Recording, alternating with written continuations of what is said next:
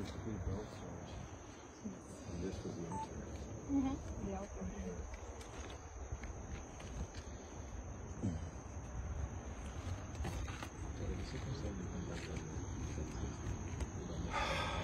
Okay, that was quite a workout. Much more difficult than going up the Great Pyramid. We're on top of Domans, which is just outside of Florianópolis. And yesterday we discovered that there was Orion formation of 3 megalithic sites. Not a lot's known. This is the one that's been most studied. But I talked to my friend Luis Fernando yesterday, and he told me that there were 3 megalithic sites that he wanted to take me to. And I hadn't heard about any megalithic sites here in Florianópolis. In fact, they don't even have names except for this one. But basically, when he told me that there was 3, I said, are they arranged in a triangle? And he said, no, more like a straight line, but not really straight. And I said, it's Orion's belt. And we just have to confirm it now. And sure enough, it was. We confirmed it last night. The distant, you can see the top of the hill over there that comes off like this, and then you can see something at the top where there are stones at the top. That is, maybe you could angle it right to where the center is my finger. That is the first. The second one they call it the head of the dragon. That's called the head of the dragon. Okay, so that's the head of the dragon. And what are the other names for these then? Even though they're not official names, but these are like the indigenous people named it? No, more local. Okay, they call that the head of the dragon. So this is like a dragon coming down in their mind? Yeah, or they see a head of the dragon laid in that like mountain. Down. Yes. Yeah, I see it. Yeah. I see it too. You can kind of see it on its side. Yes. And its nostril is over there. It does look like a dragon. Yeah. And then the one down there, which is where all those rocks are, that's where we were yesterday. Yeah. That's the center. Yeah. And then the distance. They call the Indian stone. The middle Indian one. stone, okay. And then the distance is exactly matching Orion's belt. Now, we came to Domans this morning, talked to the woman that works for the archaeologist who, what's her name? Deborah. And she showed us a book that they'd already discovered that here on Domans is another relationship to Orion. Now, these sites are all matching up with both winter and summer solstice.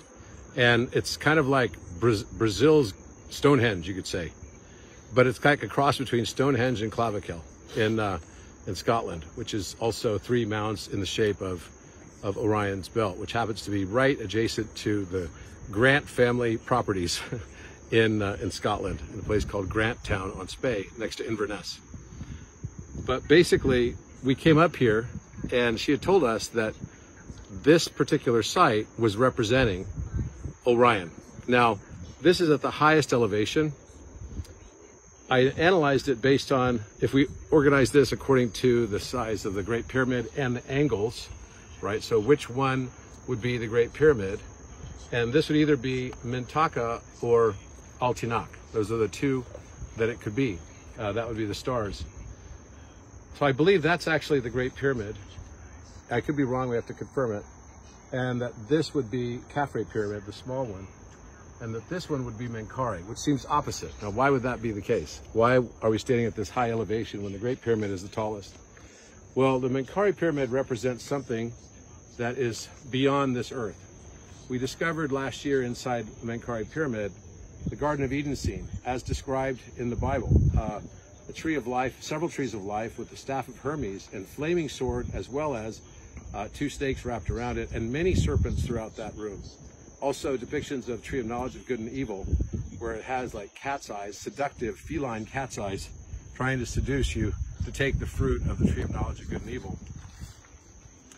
I believe that what it represents is mankind on this hero's journey that is actually Orion, transcending beyond duality and choosing love instead of choosing judgment. We all believe that we come here to learn more judgment. I can tell you right now, for 54 years living on this planet, judgment hasn't gotten me very far.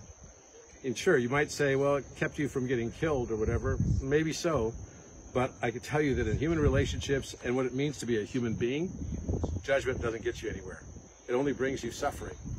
Judgment is the seed of all suffering. So as we start to transcend this idea of being here to learn better judgment and to make judgments and to get rid of the things we don't like about ourselves, all that reflects in the world around us is more things we don't like about ourselves. In fact, the exact same things we don't like about ourselves. If you still judge war, then you're going to end up with wars all over the place, in your field, in your space. So this is now something that we have to do. It doesn't mean that you condone it. It doesn't mean that you just say, oh, it's fine, it's not a big deal. And it doesn't mean you don't feel empathy. If you think that living in a simulation means that you don't have to have feelings for anything, you've missed the point altogether, because the entire reason we're here is to learn how to feel, is to learn how to love, and to learn how to be loved. That's the purpose. We are the one dividing itself into the many so that it can learn the process of transcendence beyond duality and move into the love dimension. That's where we are in the next stage. There'll be more challenges still for us. But Orion just represents humanity as a whole and where we are in our journey, moving from a conquering hunter into a sage, a wise person who's able to balance his masculine and feminine aspects, which is exactly appropriate why we're finding this and discovering this the day before the eclipse, which represents the divine masculine, divine feminine merging into one. We're the only planet in the solar system that has a perfect solar eclipse. And the reason that's even possible is because the sun is 400 times larger in diameter than the moon.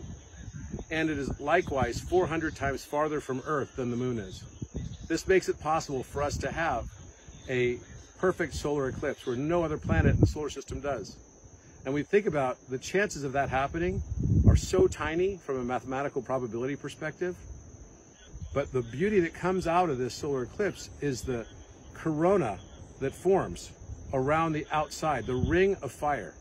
The ring representing the ring of the alchemical marriage, but also representing the crown that's now basically being placed on the head of the divine union. When both masculine and feminine can live to work together and start to understand that we don't need to completely comprehend each other. We simply need to love and accept each other. Because the biggest aspect of learning enlightenment and earning enlightenment, there's learned wisdom and there's earned wisdom. Experiential learning is earned wisdom. That's why we're here. Learning enlightenment is really about learning to choose to express love to a degree that supersedes and exceeds your desire for one objective truth, or for a collection of what you believe to be objective truths. Because you've now realized that the only real objective truth is the love, the reason that underlies all of it. We often find ourselves wanting to be right. It's time to choose love instead of choosing to be right. As we look at this particular site, we can see these three stones right here, also oriented exactly in the way of the top three stones of Orion. So these three stones would represent Betelgeuse, Mesa, and Bellatrix, the top three stars of Orion. Then the stone that I'm on right here is the center stone. So this would be representing Altinach, and the far stone would be Mintaka. And then this stone, where the altar place is, would be the center stone of the of Orion's belt. Then you've got two very large stones back here. And those two very large stones would represent the Regal, right? The other, and I'm forgetting the name of the other star at the base of Orion right now. Safe, that's right, Safe. It's interesting that it has the same sound as safe. It's S-A-I-P-H. So we've got Orion right here. Now, what are the chances for a synchronicity like this? No one that invited me here to Brazil knew that any relationship, did you guys know this? No, we had idea. Heard a little bit of it before, but didn't correlate in your country. Yeah, so you didn't think about the relationship to Orion for this place, or? No, I've heard a few years ago, but I didn't correlate when you're coming with this, and I forgot about the Orion totally, and that the archaeologists just said. I just knew when I was picking you up in the airport that there was something here that would come up, but I totally didn't know about Orion or anything. No one of us knew anything. We just prepared a workshop, and people were asking, why were you here before the the eclipse and not in the States, right? Yes, because this is exactly where I'm supposed to be. This is a sacred place. It's a portal. Everywhere in the world where Orion configurations exist are time-space portals. And we could find them, whether it's in China, in Xi'an, or in Giza, on the Giza Plateau, the Great Pyramid Complex, or in Teotihuacan, Mexico, or in Clavicairn, Scotland, right? Or here in Brazil. And there are probably many other places, and they're all connected, right? Maybe they're portal stations that you can actually go between each of these places as well by knowing the right frequencies. We know from our latest work that the King's Chamber appears to be a planetarium or stargate. I actually believe it's a spiritual ascension stargate.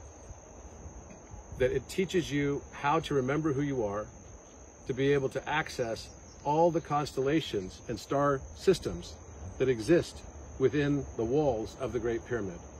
And this is now starting to gain real traction. The Scan Pyramid Project is reached out to me last week. I have a call with them. It's now getting a lot of attention from all the podcasts we've been doing and millions of views on it. And I think what's going to happen is we're going to start to realize that we don't even need spaceships. It's already built into our planet, the whole thing. And that we'll be able to have access eventually. If you look at the King's Chamber, each of the constellations that are on the walls, you have the North Wall has Taurus, which is represented also by Orion. Orion's the Taurus, the great bull of the West. Then you have on the West Wall a giant lion. You have on the East Wall the face of a man. And then on the South Wall, you have a scorpion, right? And also an eagle. The four faces that were on the Ark of the Covenant were those exact four faces. The man, right, for Aquarius, the ox or the bull for Taurus, and Orion, as well as, because the great bull of the West, as well as the lion and the eagle, which was the ancient symbol for Scorpio, because Scorpio goes through a redemption process, which is what humanity is doing right now too. Redemption is, we start with the scorpion that's at the base of the world. It's at the feet of Ophiuchus, right? So the scorpion stings the foot of Orion, even though in the constellations they're exactly opposite from each other. One's on the south wall, the other's on the north wall. The story is that Orion has his foot stung by a scorpion. Now, a lot of people don't know, but scorpion venom is the most expensive liquid on planet Earth. It sells for $39 million for 1 gallon. $39 million for 1 gallon. And what's it used for? Well, in Afghanistan, they use it as a psychedelic. It's a very powerful psychedelic that takes you to the brink of death. But in the process, just like if you do Bufo or one of these other types of psychedelics that are very strong natural toxins, what doesn't kill you makes you stronger. So effectively, what they do for this, I think in an ancient rite, and this drug is still used very commonly today in Afghanistan, and it's becoming more and more popular, is it takes you to an ego death. So in the story of Orion, he's killed by the scorpion. Now there's many ways that Orion's killed, because it's actually representing the many lifetime incarnations of Orion and how he died in all these different ways. One of the ways he died was being killed by an arrow shot by Artemis, his lover. When her brother basically got her to fire the arrow to see if she was really that good of an archer, and she didn't realize it was Orion swimming in the ocean, and she killed her love. The other way was a scorpion bit the foot of Orion, and Orion died. But then by the help of Asclepius, he came back to life. Well, actually Asclepius is Ophiuchus, and Asclepius has the staff, or the rod of Asclepius, and he's known as the sitting god. The story wasn't really about Ophiuchus versus Orion. They're the same person. Ophiuchus is the shadow of Orion. And just like with every constellation in the zodiac, you always have one form, and then its opposite sign, 180 degrees away from it, is its shadow. So the shadow of Orion is Ophiuchus, and the shadow of Ophiuchus is Orion. So this is what shows the transformation, because right at the feet of Ophiuchus is the scorpion. The scorpion stung the foot, brought the ego death. They allowed them to merge together, the conscious and the unconscious. And then when they merge together, then the result is Orion finds his kinghood and kingdom, And in our age today, this is a metaphor for all of humanity. We don't need to have a leader anymore.